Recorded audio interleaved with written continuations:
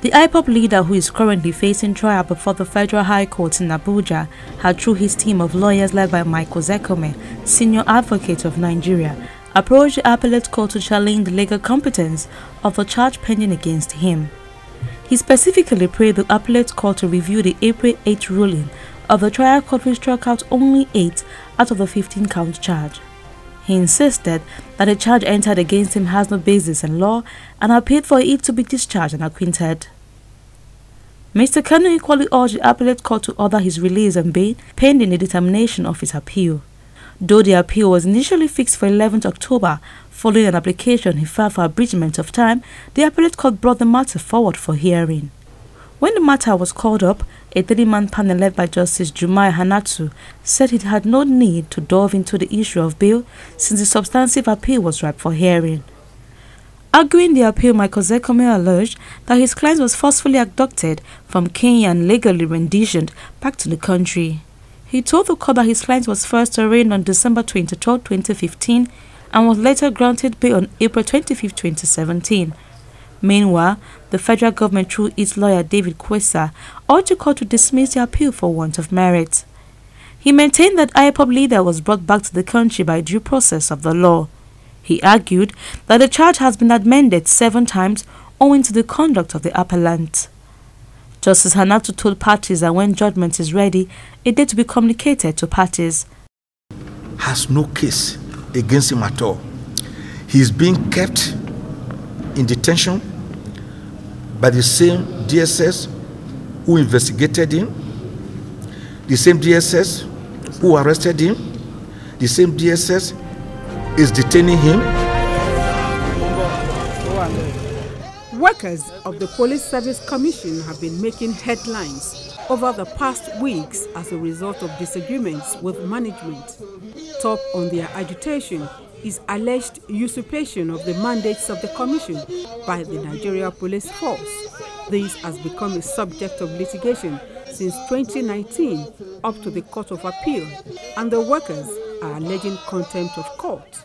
They identified recruitment, promotion and discipline as the 3 core mandates of the Commission stipulated in the Act establishing it. Other issues in contention include non-implementation of the conditions of service. Since 2019, they have been interfering in this issue, where Police Service Commission had gone to courts, High Court, and then Supreme Appeal Court rather. We won our case in Appeal Court, and ever since then they still do not want to step aside on this mandate. Our mandate will be given to the Nigeria Police Force, and that is not the way the Constitution of the Nigeria stipulated it. The Constitution established the Police Service Commission as an oversized civilian functions. They are at the National Assembly to seek the intervention of the Parliament in resolving the impasse, after which they are resolved to head to the courts once again.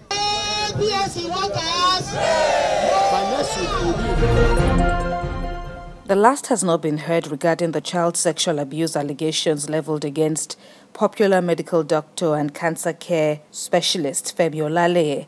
He is accused of defiling a 15-year-old minor. A mental health specialist who is also a family friend conversant with the case says the delay observed in investigating the matter since it was reported in March 2022 has compounded the trauma faced by the affected family members, which she wants addressed urgently.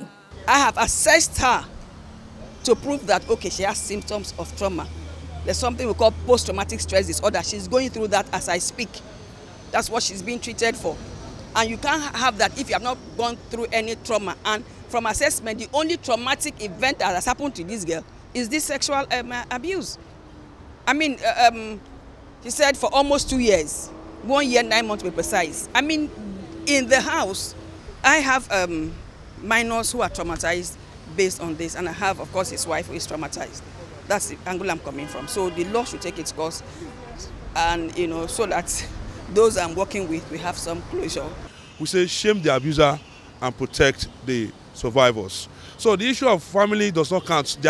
Even the survivors' decision is, what's it called? It's really relevant to the government right now.